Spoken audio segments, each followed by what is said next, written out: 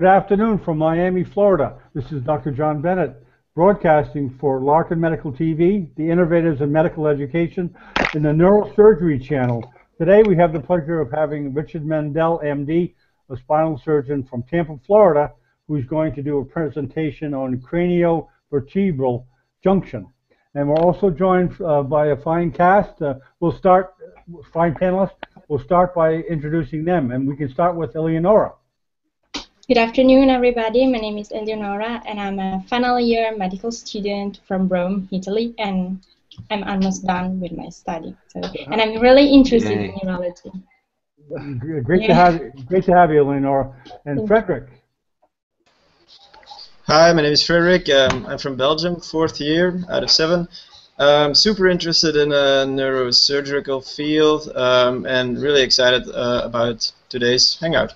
Okay, welcome, Frederick. And the sharp dog, Simon. Hi, everyone. I'm Simon Downs. I'm in Tokyo, Japan, and I'm a developmental child psychologist and a second-year medical student. I'm looking forward to this hangout as usual. Thank you very much. Well, welcome, Simon. And okay, Richard, it's all yours. Okay.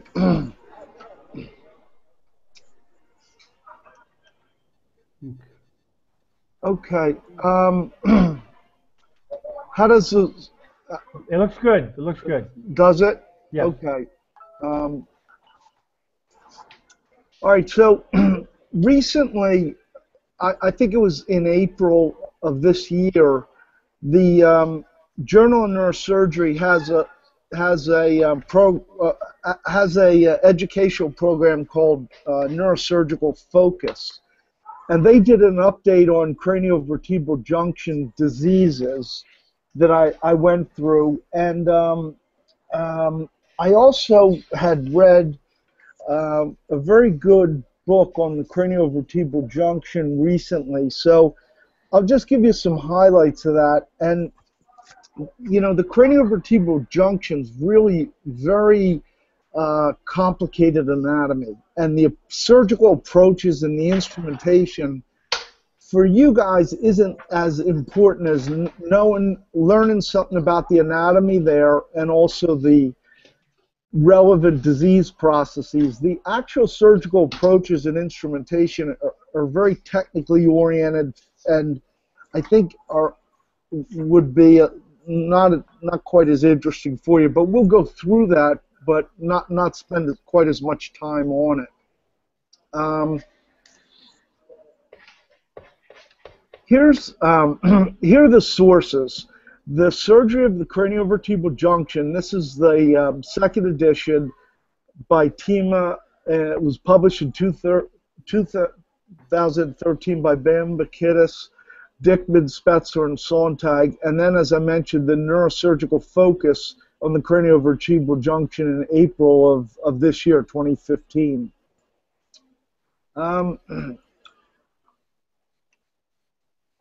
So, just some bibliographic mentions now. Okay, Dr. Sontag, Volker Sontag, and his partner, Dr. Spetzler, they designed quite a few instruments to bring attention to the craniovertebral junction, such as transoral surgical access kits to get through the back of the mouth and to the top of the craniovertebral junction. Alan Crocker is a neurosurgeon who's in London at Queen Square, and I went to see him operate quite a bit when I was over there. And he really got people from all over Europe really to come see him and to do craniovertebral junction surgery. Another really big pioneer in the craniovertebral junction is Arnold Meneses. He's been at the University of Iowa for many years, and he did really a tremendous amount of work in pediatric craniovertebral junction, so that people like Dr. Brockmeyer at the University of Utah, a lot of people have benefited from these three people's experiences. Now, Dr. Sontag's partner, Dr. Spetzler, is very famous. I didn't really put him on the list because everybody knows him. Dr. Crocker, you may not know as well just because you're getting this from an American rather than a European, but Alan Crocker is quite a big deal in London, and you know, he gets nationals from all over Europe, like I said. Dr. Meneses is from Peru. He's at the University of Iowa, but I think he still, you know, lectures and travels around the world. There's also quite a few very well-known orthopedic surgeons who have done a lot in terms of the craniovertebral junction as well, and you know, they include people like Dr. Whitecloud and you know, several other people. Rick Sasso is another person who's done a lot with craniovertebral junction literature. Now, the other two people here are Titan, the mythologic character Titan, and Atlas, who in the Iliad, Homer's Iliad, he was the person that held the pillars up so that the sky didn't touch the earth. So the Atlas is likened, you know, the Atlas of the neck is likened to Atlas in the Iliad and the Odyssey.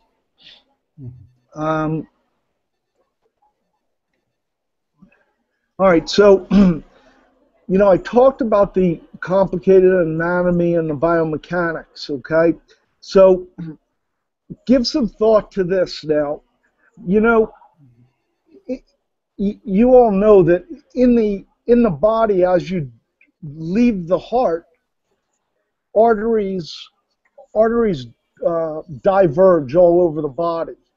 But I'm not sure about this, but to me, I think the vertebral arteries are the only arteries I know of that converge into the vertebral. I don't know of any other arteries, maybe in a portal system, but does anybody else know of any arteries that converge as you go further distally? I've tried to look that up, but it well, seems. I guess the circle of Willis wouldn't be one, would it? Well, that is, you know, that's what is the circle of Willis, is, you know, the basilar artery going into that anastomotic circle. But I don't know of any arteries anywhere else in the body that converge as they go distally. They usually diverge, I think. Right. There must be an exception besides that, but I don't know of one. Anyway, with the craniovertebral junction, there's a lot of disease entities that cause craniovertebral abnormalities, and of course the malformations are going to occur early in life, the congenital malformations. And the fact is that higher cervical trauma above the atlas and axis is not all that uncommon, so that you see craniovertebral junction disease in the extremes of age, in the children, in the babies, and in the elderly. But because of trauma and tumors, you also see it dispersed in, you know, throughout life, not just at the extremes. But for instance, the C2 fractures that occur, they're usually a bimodal distribution. And so you tend to see that with a peak in both the third and the seventh decades. Dr. Neil Nanda at University of Louisiana at Shreveport, he's the chairman, but he had a lot of his residents and colleagues work on a recent study that's included in the craniovertebral junction focus from April. And they really looked at the cost, the economic costs of fractures in the elderly and injuries to C2, and looked at the impact that has on healthcare outcomes and costs, because it's very common to see elderly people with odontoid fracture after a hyperextension injury. And these are not patients who are in that great a condition to undergo a larger procedure. And so it's become a lot more common now to treat these patients with bracing or wearing a hard collar for an indefinite period of time in the hopes that they achieve a kind of fibrous union so that they don't have to undergo surgery. This is a good diagram. I think the people at the Barrow had a little bit better one, but this shows you your sclerotomes or your somites and how the bones go in to form the craniovertebral junction. So you see there's a lot of mixing of what in embryonic development we call the pro-atlas, or what precedes the atlas, how the atlas gets formed, and there's anterior and posterior aspects of the atlas and the ring that it forms, and each of these different sclerotomes or areas of osseous development, different diseases can result in different deformities at the craniovertebral junction. Mm-hmm. All right, so with regard to neurologic findings in a craniovertebral junction, what you're talking about is the clivus, the foramen magnum, the medullary area around, in the brainstem, which exits through the foramen magnum. So you can see a tremendous amount of variation in neurologic findings. So clivus fractures or atlanto-occipital fractures and dislocations, or condyle fractures, atlas fractures, odontoid fractures, Hangman's fractures, and C2 vertebral body fractures, those are all craniovertebral junction area traumas. And so you can see what's called a Bell's cruciate paralysis, or some people call it, it's also been referred to as a hemicruciate paralysis, where you may have paralysis of the upper but not the lower limbs, or you can see central cord syndromes. You can see cranial nerve lesions at the medullary area. So you're talking about the 9th, 10th, 11th, and 12th nerves. Now, there are also several tumors that occur in the craniovertebral junction area. Places like the clivus and also the sacrum is a particularly concerning area for the development of chondrosarcomas, which tend to develop in the clivus or in the sacrum. Now, as far as vascular lesions, you can get brainstem compression in the medullary area, and that can form a lateral medullary plate syndrome, which is what's also called by neurologists a Wallenberg syndrome, or a medial medullary plate syndrome as well. And the other common thing to keep in mind is Chiari malformations in children. And then you also want to worry about syringomyelia, if there's a sensory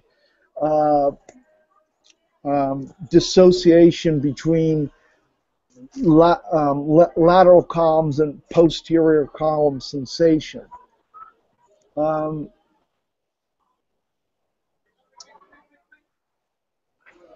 All right, so here's a anatomic cut, a microtome cut through the C2 body, and so you're really looking now at the craniovertebral junction. Here's the tip of the dens, and this is the anterior arch of C1 going around the dens, which of course is C2. Now, there are a lot of ligaments here, and to try to learn the radiologic appearance of those ligaments, it may be good to speak with a good neuroradiologist who could maybe go through some MRI slides with you, or look at some of the articles. You can get them on Google as well. That'll show you the relationship of things like this: the apical ligament, the alar ligament, the atlantoaxial joint, transverse ligament, posterior longitudinal ligament. There's a lot of ligaments here, but you want to pay particular attention to the transverse ligament. I think, you know, that's really seems to be the most important ligament to really have intact at this area. But, you know, injury to the apical, synovial, cruciforms can all lead to an unstable transverse ligament. But your transverse ligament is what goes from one side of C2 to the other and keeps, I'm sorry, one side of C1 to the other, so that C2 and C1 are well opposed at the atlantoaxial junction. So this would be, you know, the predental space here. This is A1, the front of the front of C1 here. This is the C2, the dens. This is the predental space, which, you know, in earlier days when people used to read radiologists read X-ray studies, they'd really carefully look at that predental space to see if there was widening. This is the postdental space, or, you know, retrodental space. This is an area you really want to pay very close attention to, because here is where you'll see big pannus formations in people with diseases like rheumatoid arthritis. And as you know, rheumatoid arthritis is not all that uncommon. And so you want to check for the competency of ligaments in people with Down syndrome, rheumatoid arthritis. There's often a pseudosubluxation at 2-3 or 3-4 in some of these patients. So these are just things to keep in mind when you start evaluating the craniovertebral junction. There's a lot to keep in mind in that area. All right, so if you look at older literature where radiologists are being taught how to read the different lines between the clivus and the odontoid process, there are so many what we call craniometric lines, like the Wackenheim's line, and all these different named lines, like the Ranawat line and all that, which honestly, I don't remember any of them all that well. I just, you know, look and eye it and try to discern whether everything looks appropriately. And that becomes somewhat important, especially when you're checking for what are relatively, you know, common problems like a Chiari malformation. I'll have some slides in here for you to look at in just a minute. This is a demonstration where I don't like this drawing all that much, but here's the MRI, and here's the clivus, right here.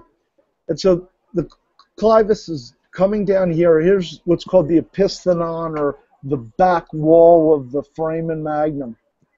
And what you want to look for here is, this is the anterior ring of C1 right here as it wraps around C2, and here's the posterior arch of C1, okay? So you want to look at all those relationships, and you want to discern whether or not there's a problem there, and that it's got normal alignment.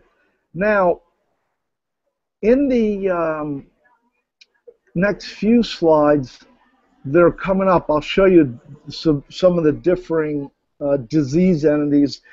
There's occipital anomalies like what's called basilar invagination. And basilar invagination means that the cervical spine is actually telescoping up into the head, or platyphagia, where it means a flattening of the posterior aspect of the occiput. Now, aplasias or hypoplasias of the arch, that means anterior posterior parts of C1 are very asymmetric. So that can cause a big asymmetry. And the same goes for fusions and what we call segmental anomalies. Anomalies of the dens are another issue. Now, a typical anomaly of the dens could be something like an os odontoideum, where you don't have a solid dens. You know, part of it may be some cartilaginous remnants, or maybe just an incompetent dens. You've heard of Klippel-Feil syndrome. Those are people that will typically have fused cervical spine segments or incomplete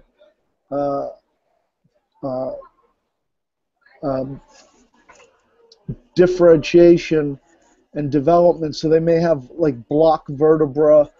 Oftentimes they'll have a very low hairline. Down syndrome, you're frequently faced with instability of the upper cervical spine. And then Chiari malformations, which I hope to show you in a few minutes. All right, so the congenital malformations obviously are things that are going to give you trouble early in life, and but you still want to keep an eye on other things, because there are progressive disease processes, like in Down syndrome children that are growing up, getting into teenage years or adult years, that have ongoing opportunities for instability.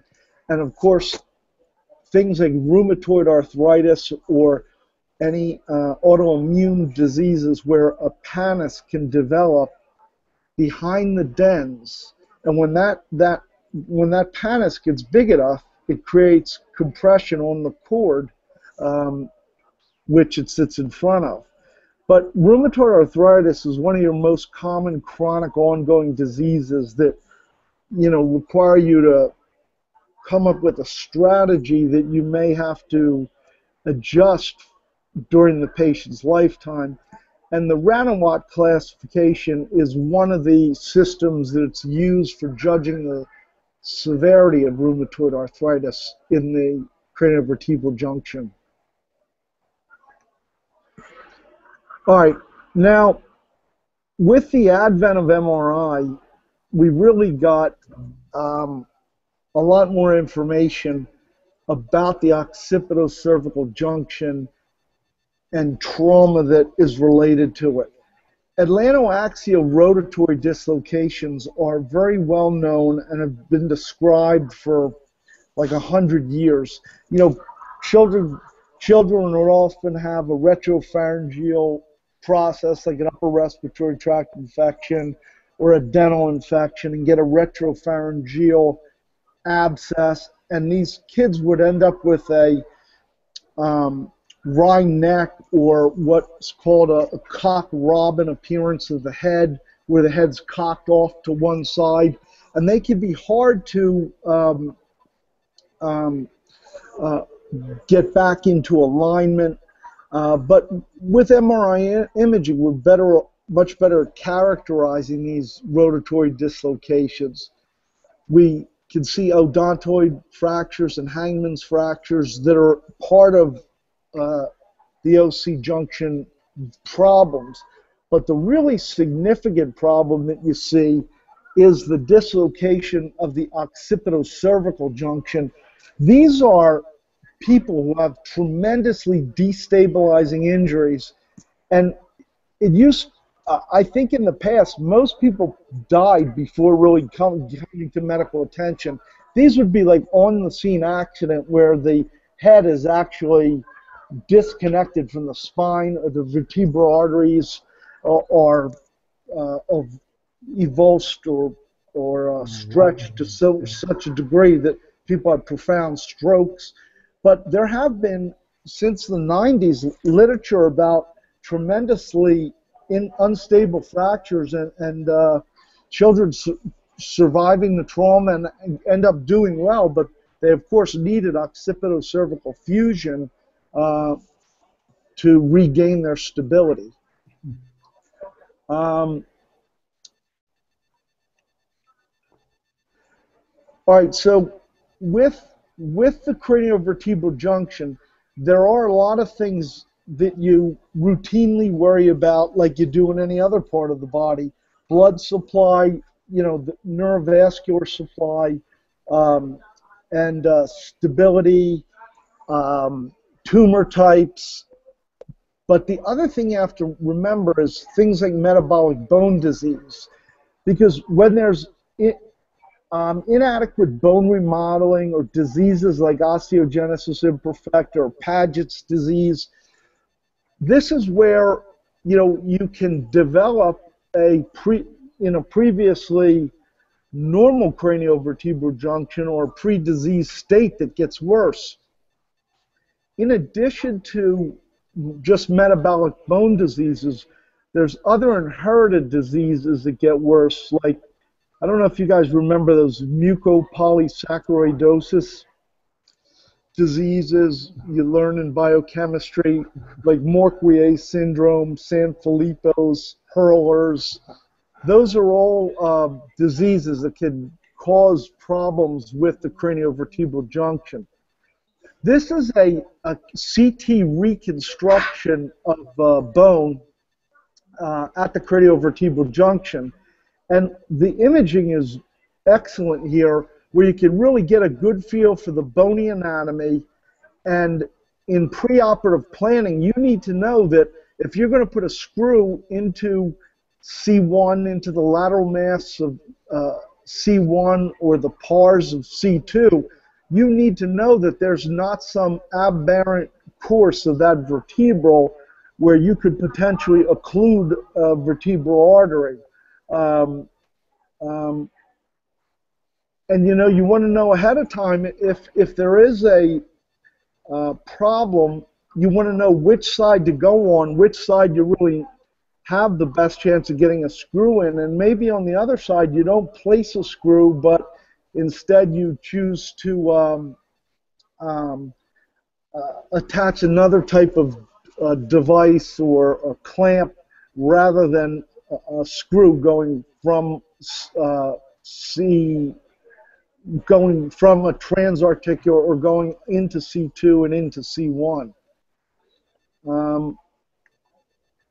So the imaging is really very important. You have to look through the cuts.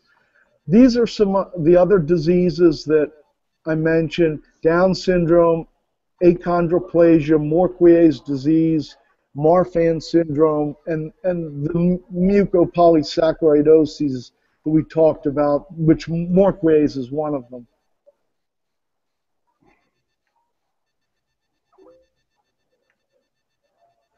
All right, so here's some films to take a look at now. I hope this projects well for you.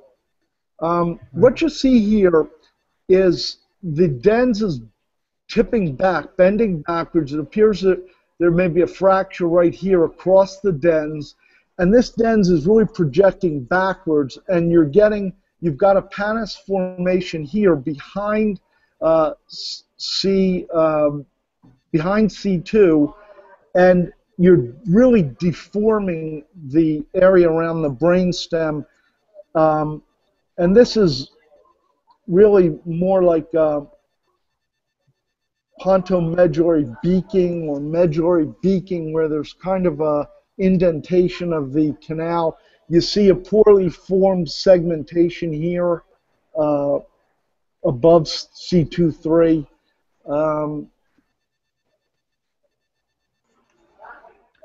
That's a lateral MRI, right? Yeah, this is an MRI with the patient. You're getting a sagittal cut with the patient's nose facing to the left. Okay. Right? So you see, like, the rest of the brain looks fine, right? Mm-hmm. You have your ventricular system, your thalamus, your pons and midbrain and pons and medulla, but you see this large indentation here above the clivus. Right. And you see that there's a big loss of signal here behind where this pannus formation is. All right, now here's an example of a C1, C2 fusion, and this was popularized by two different people, Dr. Goyal, and I believe he was from India, and Dr. Harms also did this. And Dr. Harms is from Germany, but this is a lateral mass of C1 and a pars screw at C2 in a sagittal plane, okay? And so you're seeing the screws here and here without disturbing the vertebral artery, which as you go out laterally on C1, you know, forms somewhat laterally in a flat portion of the bone of C1. All right, so here's another MRI, okay? So this again is sagittal with the mouth here, the patient's nose here, looking laterally, okay? Now, look closely, and you're going to see, here's the clivus, you know, the tip of the clivus. Here's the odontoid, and you do see that there's bending or beaking of the medulla, right? The pons and medulla are cramped there. Right. Now, you look here, and, you know, I don't know that this is, I don't know that this is a pannus forming, or whether this is just a cut a little off center where the ligaments look large, but pay attention back here to the occipital bone. Here's the posterior fossa, right? So here's the tentorium, and what you see is the back of the foramen magnum, but what you see here is all this tonsil of the cerebellum hanging way down below the foramen magnum, right? So your tonsils really should end about the level of the foramen magnum. But what you have here is a Chiari malformation, where you have so much of the cerebellar tonsils hanging down, and so what that does is it crowds the foramen magnum. So when the foramen magnum gets crowded, it's like putting a cork in it. You're no longer getting good flow of the CSF around the brainstem and spinal cord. So what happens is it's like a water hammer effect. And so what do you see here? You see this large thing here? Syringomelia. Yeah. That's syringomyelia. That's a cyst that's formed as a result of the Chiari malformation. And, you know, a long time ago, there were debates about how to fix these and what needed to be done, and whether you needed to fix the Chiari and drain the syrinx, and etc. I think most people now would just go in and do what's mostly a bony operation posteriorly, you know, give a lot more room into the foramen magnum, and you know, sewing like a dural patch graft in there. And oftentimes you'll see these syrinxes resolve on their own.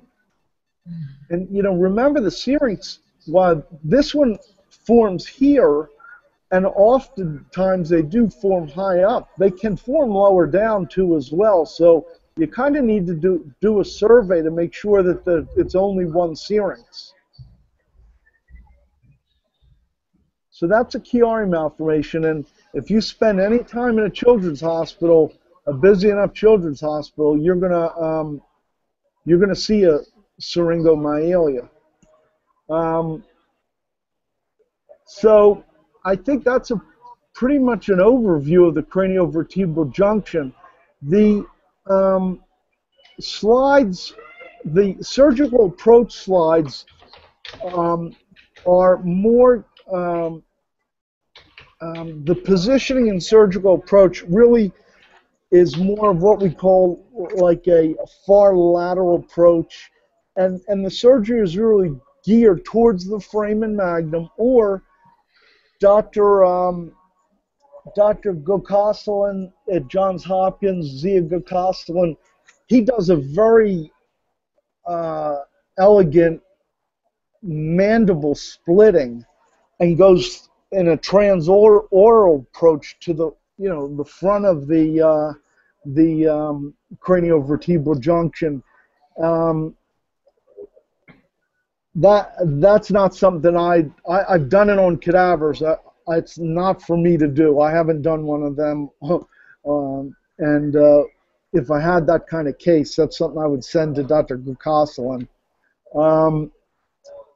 But you get an idea of the anatomy here, and then the approaches to the anatomy, what does work, what doesn't work, how far up or down you can go.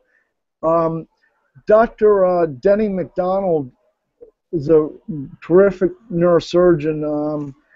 He used to be the chairman at the University of Georgia in Augusta.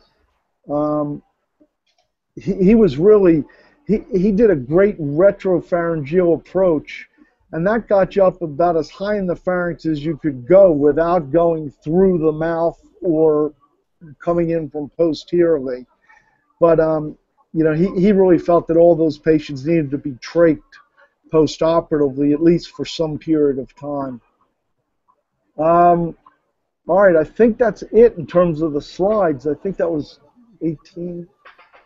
So slide 18.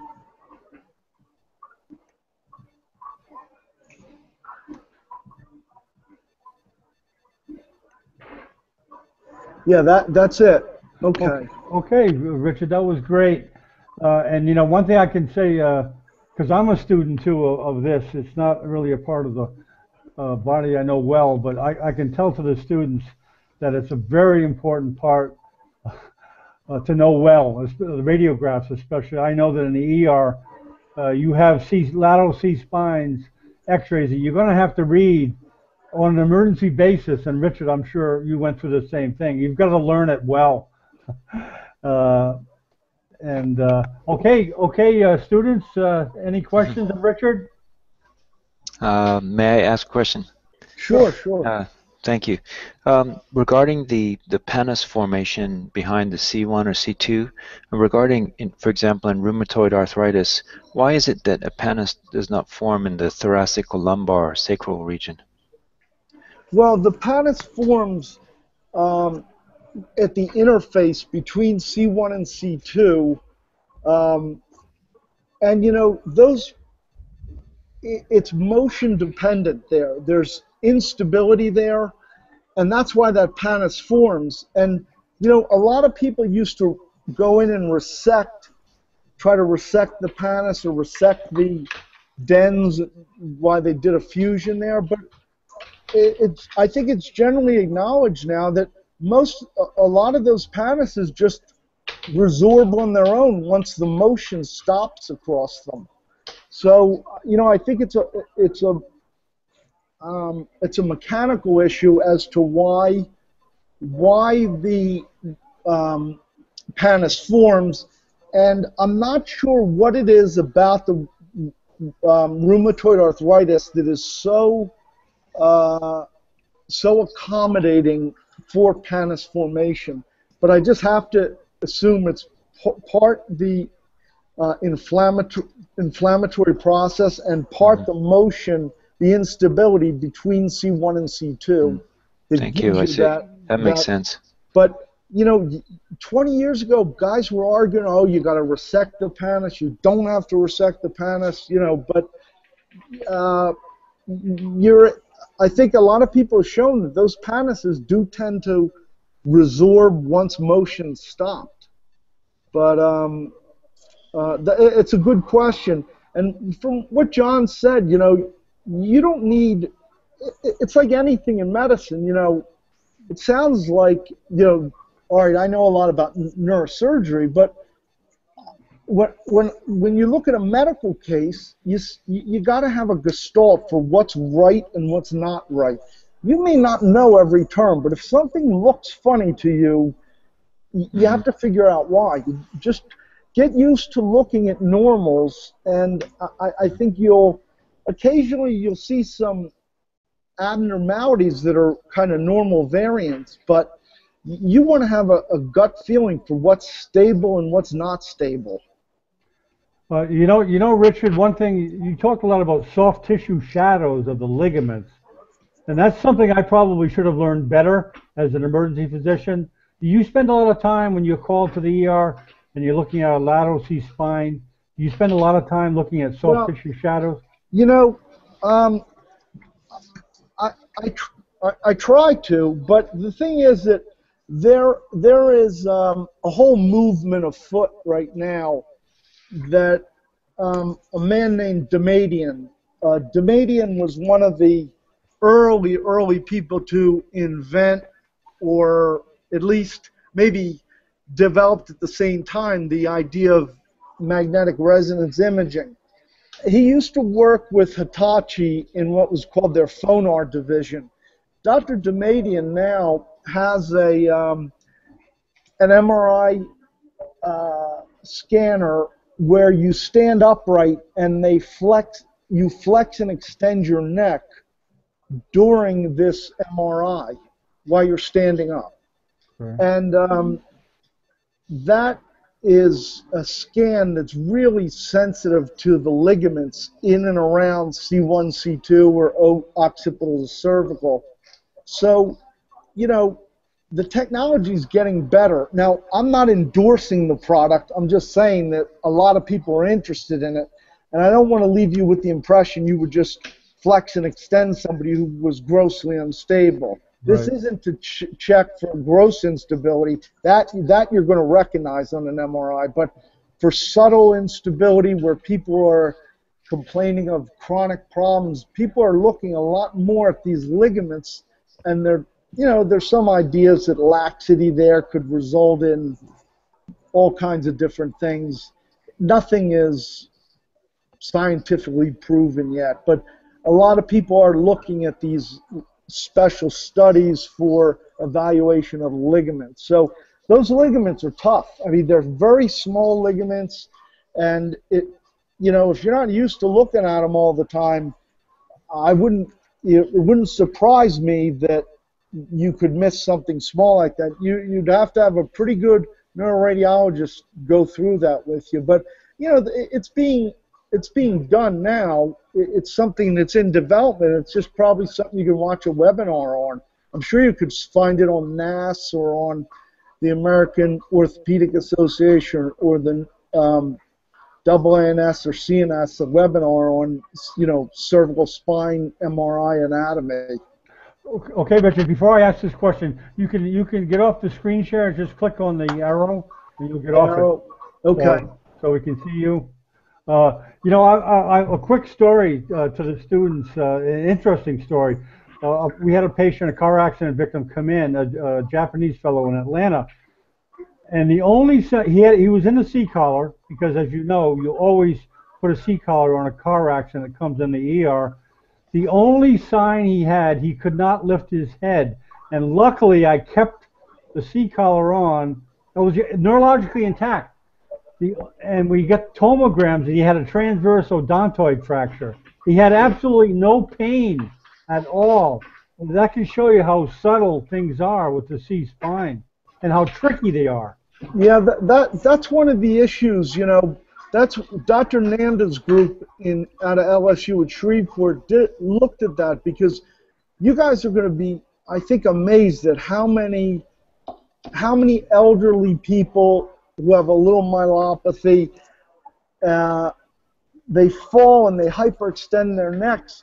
It's incredible how many odontoid fractures you see in elderly people.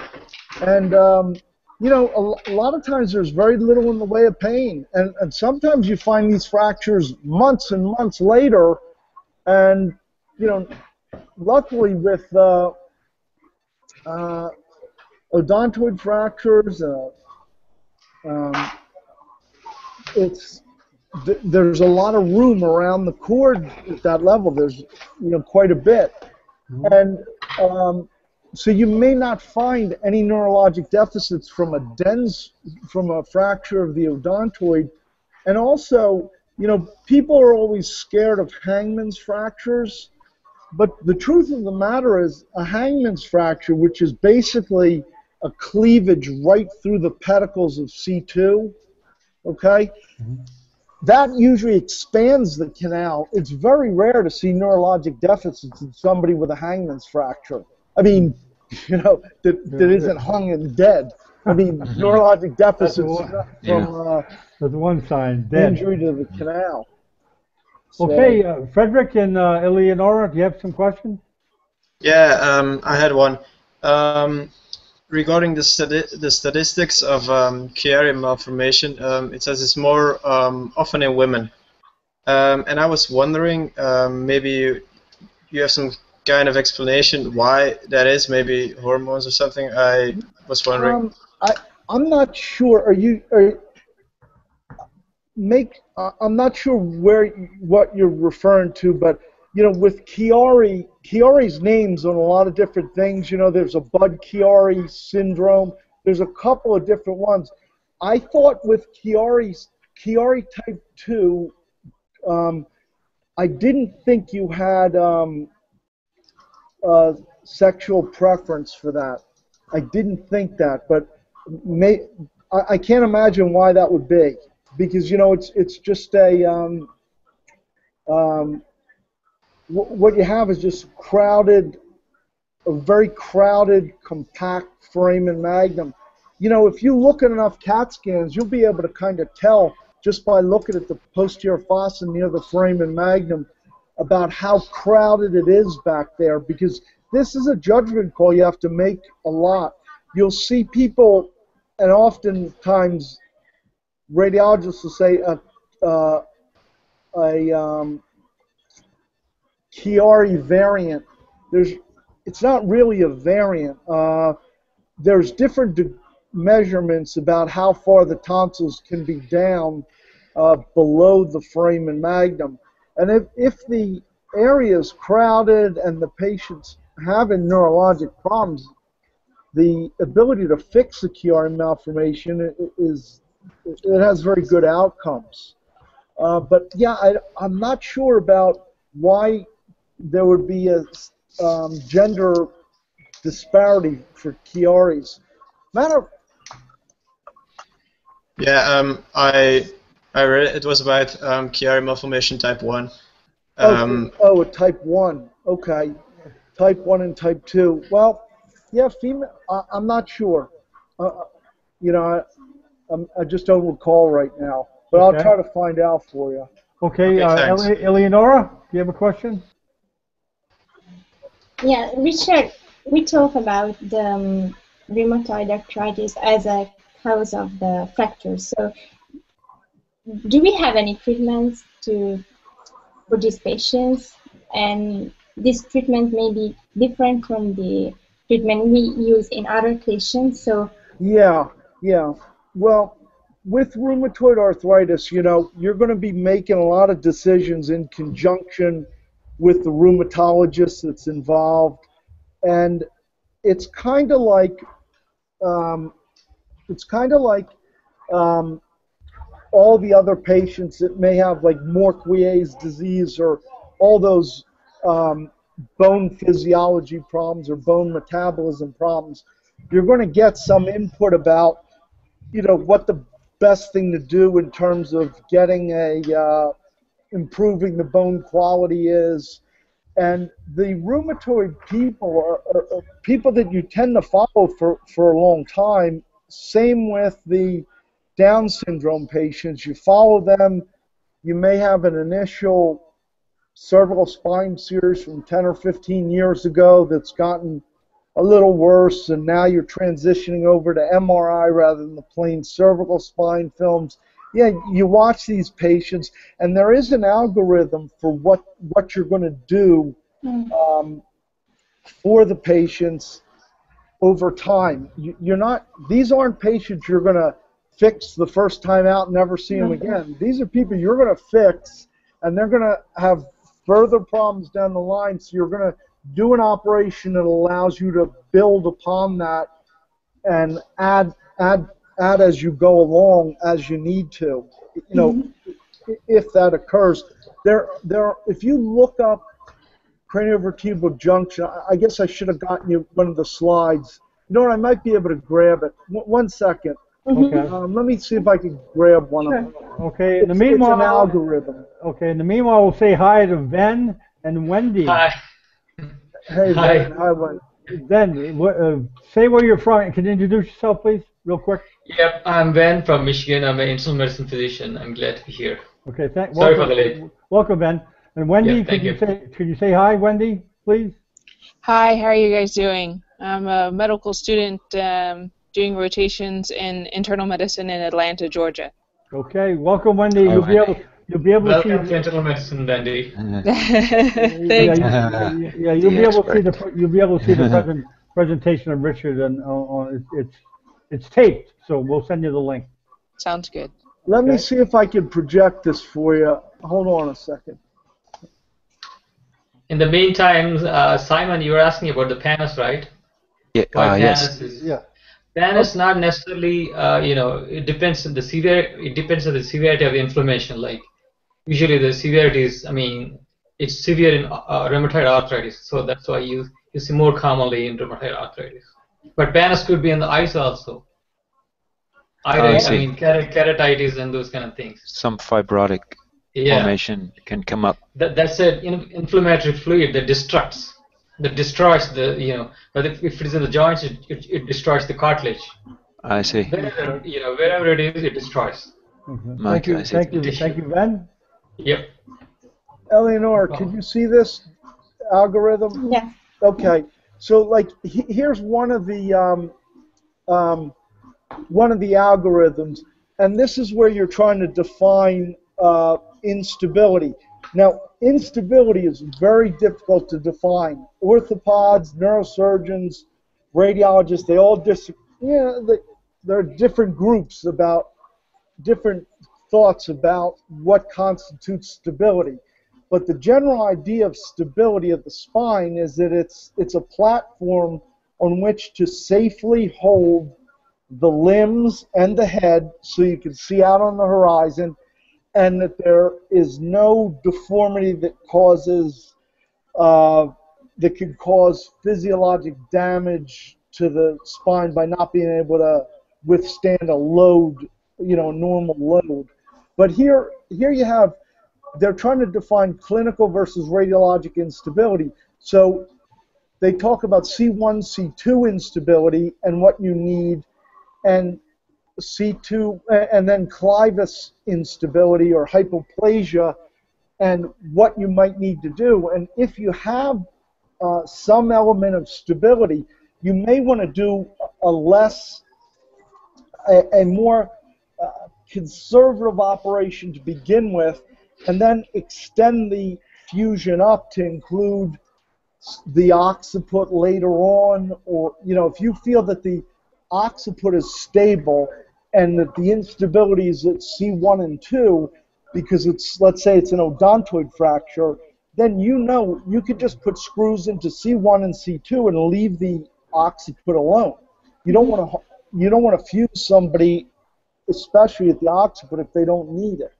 But if they have an ongoing disease where the occiput may get involved later on, it may be something you choose to do a definitive operation at C1, C2 with plans to extend the operation up later to include a loop or something that will connect to the occiput. And we used to be very people used to talk about placing screws in the occiput and where to place the screws, and there was a lot of debate, and we wouldn't go in the midline. And now we do a CT scan of the occiput, and we look for the big bony midline keel, and that's where we put all the screws now. You know, it's just a change in technique, and that seems to have much better pull-out strength. So, you know, the algorithms change as we figure out what we were wrong about, what we were right about, you know. Okay. Okay, thank you. Okay, very good. Well, Wendy or Ben, any questions of Richard? Any comments? Dr. Mendel, how exactly the searings form? I mean, you know, what is exactly the pathology? You know, we have different causes for syringomyelia. Syringomyelia? Mm-hmm. Well, you know, there's been a lot of people that have been interested in that over the years. Now there's a guy at UCLA, starts with a B. He's been writing about it for years, and the guys at downstate New York were really interested in it. Yes, syringomyelia, some people claim it's like a water hammer effect of you have blockage and poor flow, and you get increased pressures, and the syrinx gets forms and gets larger. But I don't know the answer to it. There's been a few different proposed mechanisms, but I can tell you one thing, and that is when I was a medical student, a lot of people still believed in operating on syrinxes, and I put many a syrinx shunt in. I don't ever remember one of them working well. So I kind of steered away from syringomyelia, and you know, if I do a Chiari operation, I really do just decompress the Chiari and sew in a graft, and I try not. I really don't go near the syrinx. I hope that it resorbs over time. But there have been many people that have tried shunts and all kinds of things for syrinxes, but it's pretty difficult. You have to have a very high, you have to have thick skin for that, because I don't see very many promising improvements with syringomyelia. I know, but I'm just wondering, you know, if we know the process so that, you know, we could prevent this, you know, forming instead of going for shunts and all that once it is formed. Once, you know, first of all, on MRI now, you can see the central canal in the spinal cord, and a lot of times you'll hear the radiologist say large central canal versus syrinx, and you know, the very small ones are something I just watch. But when you see large syrinxes, you have to think about other things. One being von Hippel-Lindau disease and the possibility of a hemangioblastoma being in the middle of that syrinx. So those are people that you give contrast to rule out that there's a tumor in that syrinx. But you know, there are several decent mechanisms that explain why cysts form there. But you know, I've seen people with very big syrinxes that aren't all that disabled, and I've seen other people with syrinxes that I wouldn't think would be all that much of a problem that they do seem to be disabled from. But you know, a lot of what you find with syringomyelia is the physical exam, and if they have a lot of what we call sensory dissociation. If they don't have a lot of sensory disturbance, or they have tremendous sensory disturbance, I'm not at all confident you're doing them a favor. Okay. Any more questions from the students? Thank you, Dr. Eleonora or Frederick, or Wendy, any more questions? Well, I have one, Richard. Has the art of imagery of that area of the body improved in the last 10, 20 years, or is it basically the same as it's been? Has anything improved at all? Oh, yeah. I mean, you know, now we have radiologists who've had, young radiologists who've had MRI experience their whole career, you know. They've been around, MRI's been around since the mid-'80s at least, and, you know, people are getting better and better, and the sensitivity of the MRIs improve all the time. It's like, you know, it's like if you're in internal medicine, I'll give you an analogy. I had a relative that came to me, and he had been a smoker, and he came to me with a a 5 millimeter size lung nodule. And I said, well, it didn't look new to me at all. And I said, 5 millimeters, man. and you know, it dawned on me that when I was a medical student, you wouldn't see something that small. Right. And what's happened, I think, is the technology and the sensitivity of the CAT scans, the MRI, has gotten better and better and better. And, you know, that guy's lesion's still there. This is like 15 years ago. It hasn't grown since. But, you know, the CT scans just are higher sensitivity. I think we're not getting any smarter, but we're making better and better technology, so you get experience reading. You know, I think that it's clear that we pick up things that we never expected to see, and I think MRIs at first were a problem because I think there were way too many operations done for incidental findings that probably are just variants of normal. We just didn't know it. Well, you know, going along the same line, Richard, transoral imaging is something totally new to me. But I would think that that area of imaging would be becoming more and more popular for imaging the C-spine. Is that true, or that's nothing?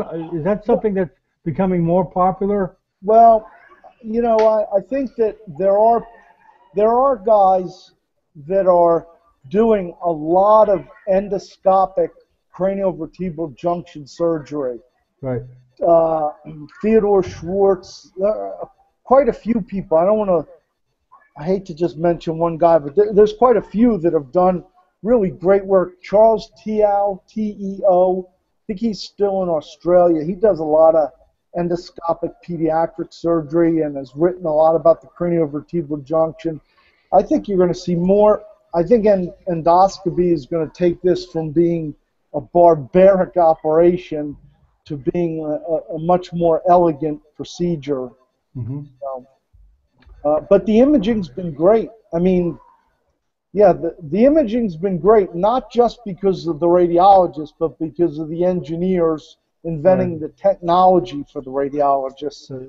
Because we're getting things are getting to be such high sensitivity, it's ridiculous. Yeah, better resolution. Okay, very good. I thank you very much, Richard, for an excellent presentation again, and thank you for all the guests for coming to Larkin Hospital TV. Stay tuned for next week. At the same time, we'll have another presentation, and let me just quickly announce we'll have a neurosurgery in Spanish next Saturday at 11 o'clock by Robert Herrera, a neurosurgeon from Buenos Aires. He's going to be talking about minimally invasive neurosurgery, and Richard will probably be heading the English neurosurgery. So thank you very much, everyone. Sure. I think, what did we talk about last week? We talked about functional neurosurgery. Yes. Yes. Maybe we'll start on that for next